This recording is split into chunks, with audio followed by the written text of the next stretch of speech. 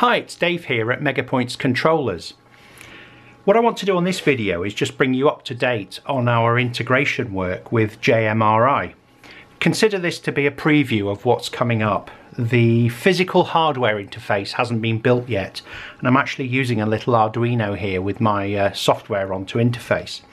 And to demonstrate it, I'm going to be using Mythical sidings, which is 2-point sidings with feedback and a mimic panel attached. So if I throw the mimic panel, you'll see the points move, and I can throw it back and the points will move back.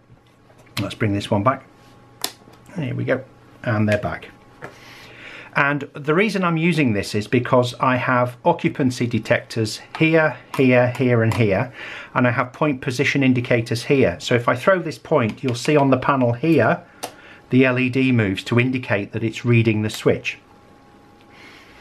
So all I've done is I've attached the Arduino to the network, and it's monitoring this whole network and ultimately controlling it through JMRI.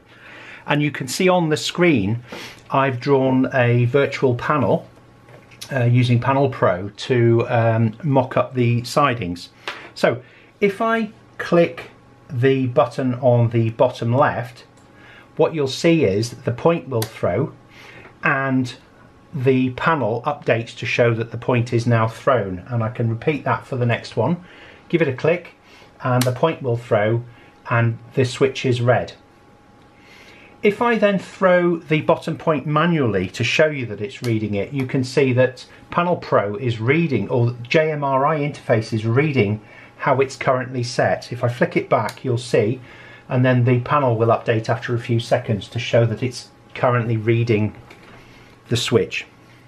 So I've dropped the loco on the track, and you can see that the block is occupied, block number 1 on the lower left. And as I shunt my loco around, you'll see that the block number 2 is occupied.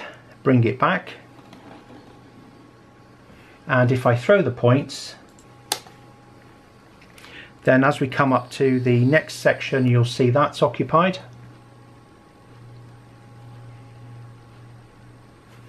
And finally bring it back, and we'll do that section. Bring it to the top, and this is also occupied up the top here. So what we have going on is obviously the ability to command the turnouts. The panel will always remain up to date. So if I flick the bottom left point number 1 here through JMRI, you'll see that the panel also changes to correctly mimic. So at this point, JMRI is firmly in control of the layout, but I do have a panel here. In fact, if I press this button to try and move this point, what you'll see happen is the point will throw, and after a few seconds JMRI will go nope, and it'll flick it back. There it is. So it's firmly in control while this adapter is connected and running. Now the way that's configured, if I go into the tables for JMRI, let's bring a table up here. And what I have is I've configured 192 output devices, because our system can cope with 192 devices, points or whatever they happen to be, whether it's points, gates, barriers, doors, semaphores. But these are all configured through the standard table, and we can see here that I've configured the first one to sensor CS201, and it's actually reading through that sensor. And if I go to the sensors table, we can see here I have a list of sensors. Now the sensors is slightly different. We don't have 192, we have 384. And the reason for that is somewhat subtle. The first 192 are the taken off our network, and they are indicating the way that our network has commanded an output device to set. So that is the commanded state on the first 192. From 193 onwards, effectively there's another separate 192 sensors, and this is the feedback bus. So if you have a feedback module such as this installed, address 1 begins at 193. And in fact, if I look here, there's an active on CS202, So this one is shown as active or thrown. I'm not sure which one that is at this point, but we could look it up in a minute. And as we scroll down, we can see all of the other sensors down to 384 are listed. If I go to the turnout table, we can see that the first points, CT1, are actually on the panel being displayed by sensor CS201. A little hard to read, it's greyed out.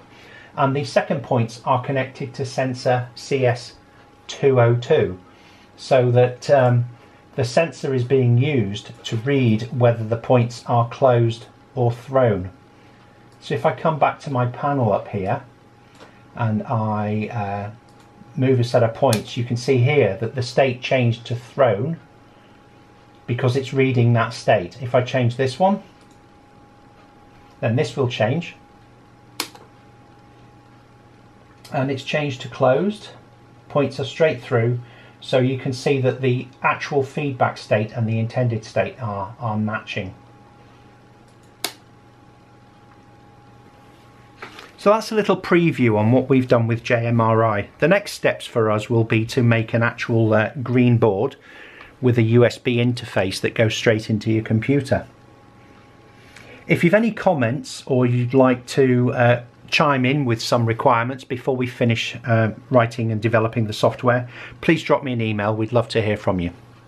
Thanks for watching.